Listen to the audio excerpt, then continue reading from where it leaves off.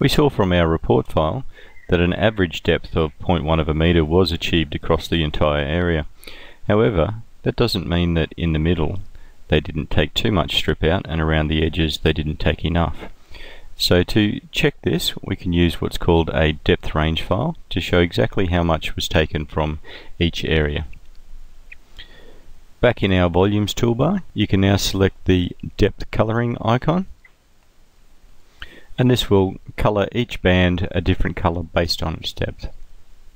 So the original tin is our existing surface, the new tin is the strip surface.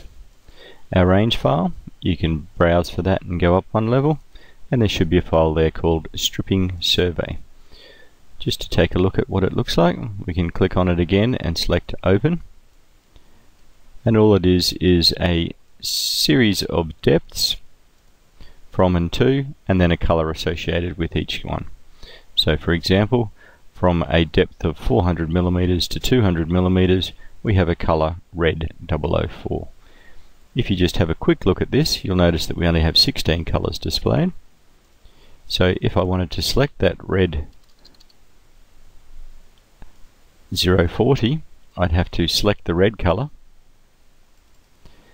then put my mouse in there and hit Ctrl D to bring up more colours. And I wanted red 040. I can then save this file and finish. When we create the colours, they're going to go into a model, and we'll just call that faces. We'll clean this model beforehand, even though it doesn't exist at the moment, but in case we want to rerun it again later.